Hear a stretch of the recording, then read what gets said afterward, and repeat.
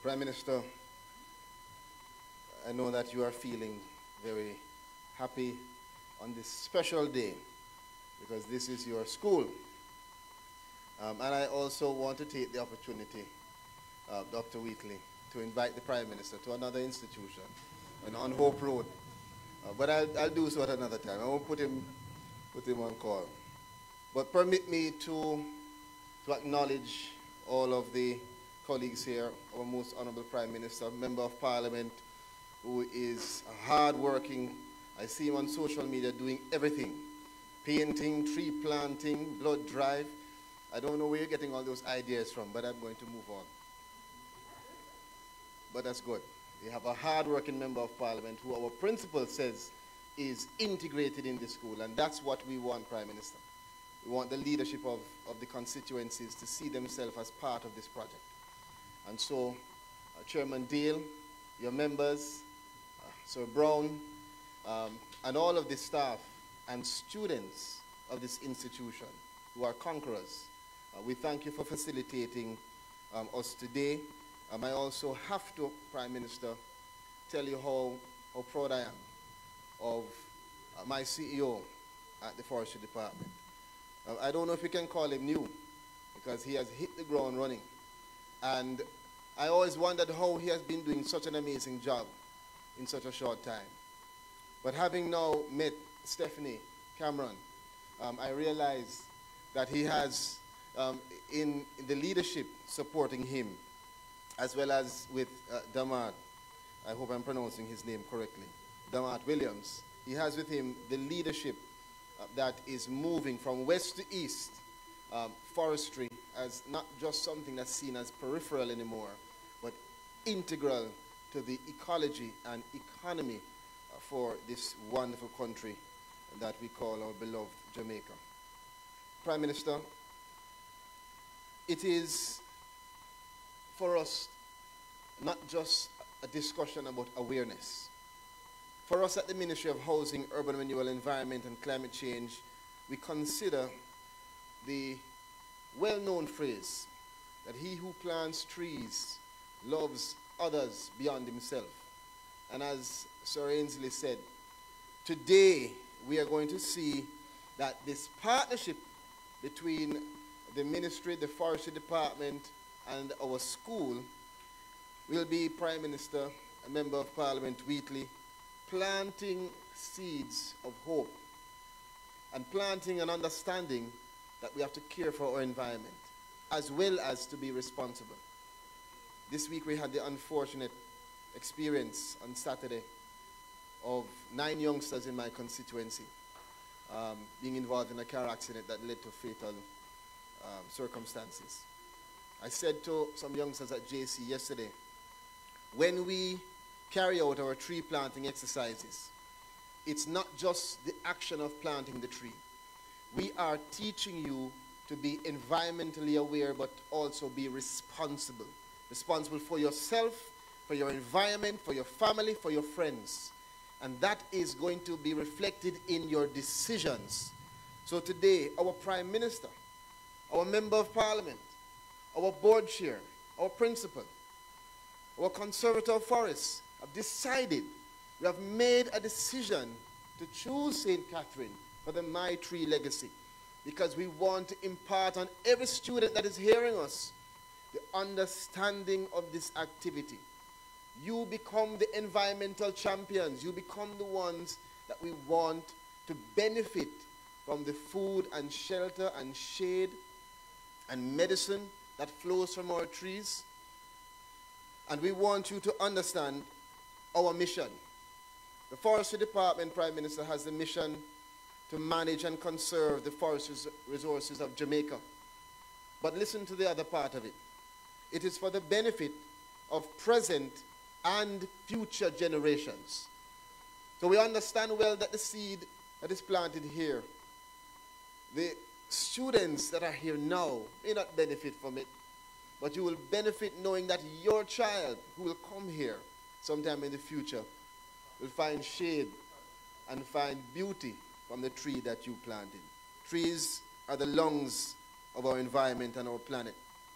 And let me give you a few facts. Prime Minister of the United Nations facts states that the average size tree produces enough oxygen to keep a family of 4 breathing. We don't need any other information principle to understand the importance of trees. All we need to know is that, Ms. Carrie White, trees keep us alive.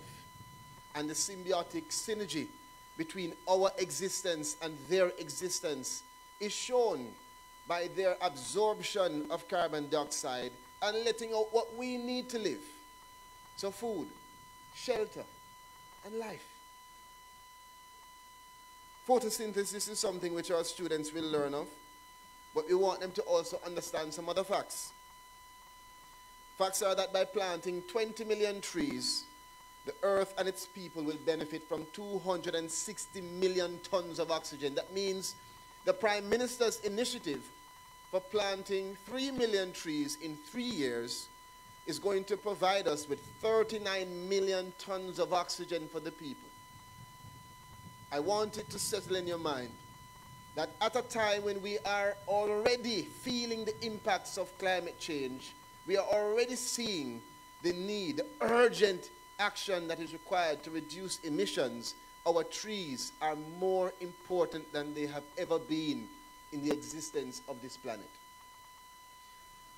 We here in Jamaica have 337,000 hectares of forest cover. And we don't just intend to plant trees, but we intend to preserve and to maintain trees. So deforestation is a real issue for us. We understand, Prime Minister, we understand, CEO, that we will have to have some amount of removal for there to be development in areas. But Prime Minister, I must tell you, there's one type of deforestation that I am particularly concerned about. And we head to St. Anne, Prime Minister, to address this issue frontally. There are some Jamaicans who are not informal settlers or squatters, as we say it, because of their circumstances. Not because they are poor and have nowhere to go. But there's some, Prime Minister, that are squatter landlords and who have the option, they have the money, but they choose to manipulate, to circumvent the law, and to exploit poor people by going in, tearing down our forests, and selling off land that oftentimes is government land. Prime Minister, you have given us the mandate, and I want you to know that we are confronting this directly by ensuring that we have the necessary enforcement to call out those squatter landlords and to let them know that there will be no more squatter landlords allowed in Jamaica.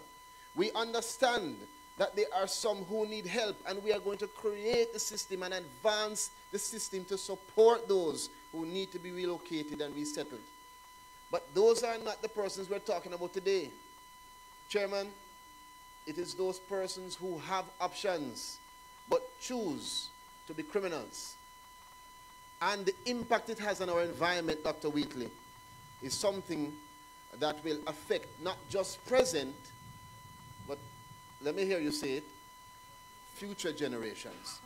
So I want to close by just indicating that the Ministry of Housing, Urban Renewal, Environment and Climate Change will be submitting for the Prime Minister's consideration and that of Cabinet an initiative which I mentioned in the sectoral presentation. We defined it as Renewing Jamaica. And the Renew Jamaica initiative will see us not just planting trees, but going across this country to connect for a cause, corporate Jamaica, with all of the schools and members of our community, churches and otherwise. And we intend to plant trees, to connect partners, and more importantly, as we are at a school, to integrate into the curriculum of schools environmental sustainability and management of our environment as an integral subject area.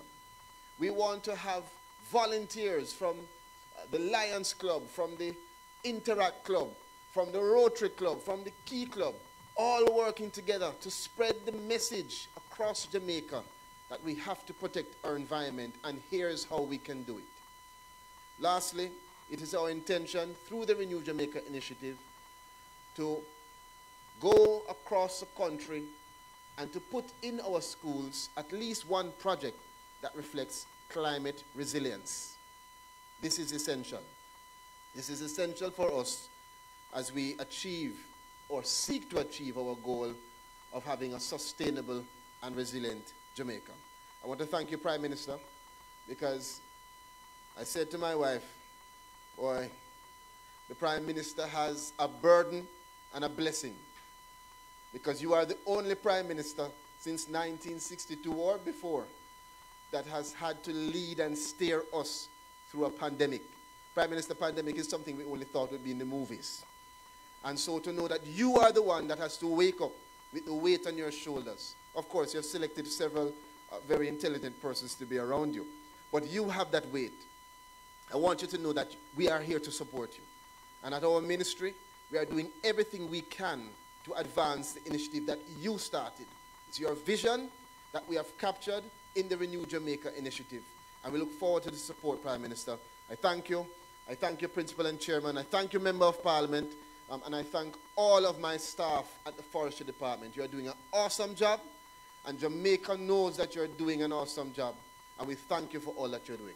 One love.